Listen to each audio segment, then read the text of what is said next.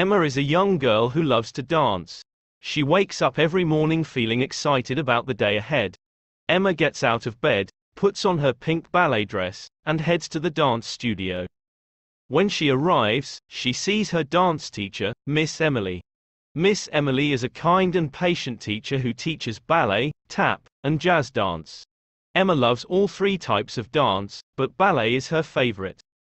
Emma and her dance classmates begin their warm-up exercises. They do stretches and move their bodies to the music. Emma likes the feeling of her muscles warming up as she prepares for the dance routines. As the music begins, Emma gets into position with her classmates. She feels confident and ready to dance. Her movements are graceful and fluid, and she smiles as she dances.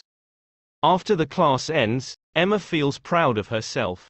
She knows that she still has a lot to learn, but she enjoys the process of learning and improving. Emma can't wait for her next dance class.